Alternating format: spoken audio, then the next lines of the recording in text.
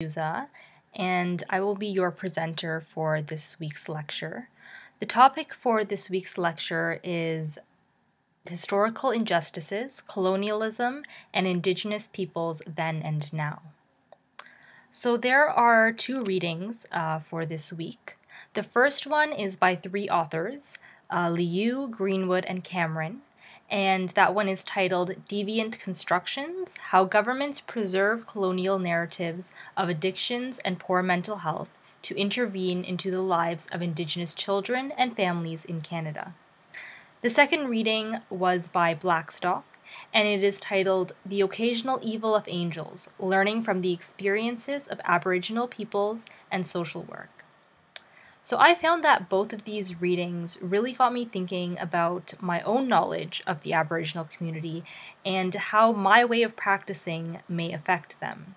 So my hope is that you all found the readings just as insightful as I did, and hopefully during this lecture you will be able to draw upon the readings and use them for this week's learning exercise. Okay, so moving on to our next slide, we have the agenda of the presentation. So just to go over it briefly, I'll spend majority of the lecture analyzing the readings and really trying to understand how the organizations that we work in can really affect our clients as well as ourselves as social workers. Next, I'm going to be explaining my weekly learning exercise that I would like you to complete. And then lastly, I will leave you with my contact information in case you have any further questions or concerns about the presentation. Alright, so the first reading by Liu, Greenwood, and Cameron analyzes the experiences of Aboriginal communities through the social determinants of health perspective. So for those of you who are not familiar with this perspective, it basically looks at the living conditions of a population and how those conditions affect those people's daily lives. So after analyzing Aboriginal issues, we can understand why things happened the way that they did in the past, like residential schools and deterritorialization, which are topics that will both be covered in the upcoming slides. So basically what the authors are trying to say here is that Aboriginal issues are not individual problems, but rather they are to be recognized as historically informed and socially produced. So one of the examples from the reading was the impact of residential schools on the health of Aboriginals. Unfortunately, many people in our society are ignorant about the impacts of residential schools because they feel like, oh, well, it happened a long time ago. However, in reality, the impacts of residential schools are still very much prominent today. So to show this, I've kind of arranged a sequence of events here, just to show how the past leads to the present. So in the first box, we see loss of language and cultural fluency. So this stems back to the assimilation that Aboriginal children experienced in residential schools.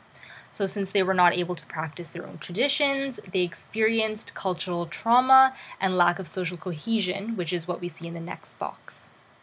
Not being able to express their own identity really paid a toll onto these Aboriginal children. As a result, when we see and hear about what is in the final box, which is addiction and family violence, it is crucial that we take the time to consider what was in the previous boxes, because then we can truly grasp and understand how these issues are caused by society over time rather than by the individuals. Unfortunately, this blaming the individual idea that we've heard about many times in our social work class gives the idea that our society is neoliberal and that everybody is to blame for their own problems. Another example that the authors give us is the impact of deterritorialization. So as we've learned before, again in social work, the colonization of Aboriginal land by Europeans really disrupted the Aboriginal community as a whole. So being forced off their land meant that Aboriginals were faced with problematic housing conditions. Some of these conditions that exist, that you see here on the screen, includes high risk of house fires, higher likelihood of catching disease, and an increased exposure to mold. So these types of living conditions are clearly not acceptable. But unfortunately, these living conditions are often the reason that Aboriginal children are being apprehended by CAS from their family homes. So as social workers, working in agencies like CAS, for example, we must need to understand that the problematic housing conditions are a result of colonization, and Aboriginal families should not have to be punished for something like that. By not attempting to address this and to make improvements to Aboriginal housing conditions, the government and the organizations that we work for are basically upholding the colonial way of thinking. So another part of the reading that really stood out to me was the part about legislations. After reading what each legislation was about, I noticed a lot of assumptions about Aboriginal people. So for instance, the first legislation, the Report of the Affairs of Indians in Canada, documented Aboriginal behaviors so that Aboriginals could be managed. So this creates that assumption that Aboriginals are in need of structure, especially from those who are in power, who are not Aboriginal. So there, it stems the idea that Aboriginals are badly behaved. The Act for Gradual Enfranchisement of Indians said that the government may need to take money from each tribe's fund if they noticed a member of their community was sick or disabled. So here we see the implication that Aboriginals do not take proper care of those in need, and that the government would need to step in and help them. This act also stated that an Aboriginal woman who married a non-Aboriginal man would lose her status. So this gives the impression that Aboriginals should stick to their own kind because everybody else is considered superior to them. The last act that I want to mention is the Indian Act.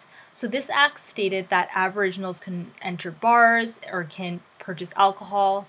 So the assumption for this act is that Aboriginals cannot appropriately handle alcohol themselves and that they need to stay away from it or else they will become alcoholics. The other part of this act was the punishment of parents who did not send their children to residential schools. So because there was an assumption of the government that assimilation is the proper way of upbringing Aboriginal children, parents who did not send their children to these residential schools were seen as not having the best interests of their children. Alright, so the second reading is by Blackstock. I found Blackstock's reading to be very critical, which is good because it really forces us to critique ourselves and our way of practicing. What I found to be the main idea that Blackstock puts out to the readers is around how social workers can reproduce colonial ideals through their practice, and even though it may not be intentional, it still is happening nowadays. So one of the big issues that Blackstock brings up in the reading is the traumatic past that Aboriginals have had with service providers and with people in power. So for instance, the Catholic Church ran the residential schools. Social workers would ship many children off the reserve in the 60s scoop. The Canadian Association of Social Workers never really advocated towards closing down residential schools. And the Children's Aid Societies never intervened in schools' deaths, despite the fact that they were aware of them. So situations like these are embarrassing for professionals like ourselves in the field. Because as social workers, we should be helping people, but this history kind of shows us as pretending like Aboriginal issues don't exist. So unfortunately, professionals like social workers ourselves, our behaviors in the past have caused a lot of mistrust with the Aboriginal community. So what really is important here is for us to rebuild that trust, or try at least to rebuild that trust. And we can do this by acknowledging the fact that our past has been very harmful with the Aboriginal community. And another way that we can build this trust is by taking action, which is what leads me into my next slide. So in the past, social workers and governments and agencies, organizations have been known for talking the talk, but not walking the walk. And when I say this, what I mean is we often make excuses and promises because we feel guilty. So for instance, social workers try to make the argument that, oh, child abuse wasn't an issue back then, and we didn't know that it was happening. However, we do in fact know that child deaths were reported and documented. So it's pretty appalling that social workers never responded to this in the past. In terms of the government, they're constantly making promises that oppressive policies won't happen again, and that they're gonna really try to focus on Aboriginal and their community. But unfortunately, the government is not staying true to what they promised. They're really not following through because the programs and funding for Aboriginals is still lacking. What I really appreciated about Blackstock's reading was the emphasis on Aboriginal strengths. So to further prove that colonization is the cause of Aboriginal issues, Blackstock writes about how Aboriginals were before the Europeans even came and took over their land. So it's mentioned that they were able to solve child welfare issues on their own by transferring children to other members' homes, and they were also able to keep suicide rates down by using their community-based practices. So by realizing that Aboriginals were able to solve their own issues and probably still could solve their own issues should be an eye-opener for professionals, because oftentimes professionals feel like the Aboriginal community is in need of saving, when in reality maybe they just don't have access to the same resources that everybody else does. So Blackstock really makes us realize this, and he provides really good suggestions that I want to highlight. So here there are a list of suggestions that I pulled from Blackstock's reading, and I thought I would just post them here on a slide so you could reference them if you want when you're completing your weekly learning exercise, and hopefully that'll be helpful for you to just take a look at this. So the way I would like to end the lecture before I go on to the weekly learning exercise is I want to mention to you guys a quote from Blackstock's reading that I found really stood out to me. So the quote is, "We have not been trained to stand in the shadows of our harmful actions." So the way that I interpreted this was that as social workers, we are trained to believe that we always do good. However, I believe that especially at York and York School of Social Work, we're different in the sense that we are always critiquing ourselves. So we're not just assuming that everything that comes out of our mouth is going to be perfect and good. So we're critiquing ourselves and our colleagues constantly. So I think what is important here is for us to continue to be critical, not just in the classroom and while we're getting our degree, but also when we go out into the field. Because if we keep this kind of critical awareness up, then we will be able to reach our clients in the least judgmental way possible. And in turn, we will be providing the most support that we can to them. Okay, so now for the weekly learning exercise. So I'm just going to read through what I would like you to do. So as we learned in the readings, it is crucial for us as social workers to be aware of how we may reproduce colonial beliefs when working with the Aboriginal community. So contrary to the belief of many people, Aboriginals are still being oppressed against today. As a result, I designed my weekly learning exercise to get us all thinking about how today's policies and practices are directly linked to colonization and assimilation. So what I would like you to do is pick one issue that Aboriginals face today and explain how the issue is rooted in colonialism. So you may pick your own issue, or what I've done is I've just listed 4 here, so you can choose one of those, and these are from the reading, so you may be more familiar with it. So the first issue is Aboriginal children are forced to leave their reserve in order to attend school. The second issue is Aboriginal children in foster care are not always placed in Aboriginal homes. The third issue is not enough of the government's budget is being used for Aboriginal programs.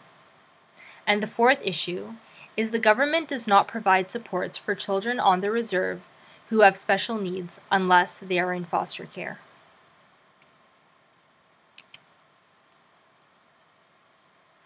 Okay, so thank you guys so much for listening to my presentation. I hope that you enjoyed it. I've put my email address here, so if you have any further questions, please feel free to contact me. I apologize for my first post. I thought the voiceover was working in the PowerPoint, but unfortunately it wasn't, so my post is a couple hours late, so I apologize for that. Hopefully this is all working for everybody. If anything, please contact me and I will find another way to deliver the lecture to you. So other than that, I look forward to reading your posts and I hope you have a great week. Thank you. Bye.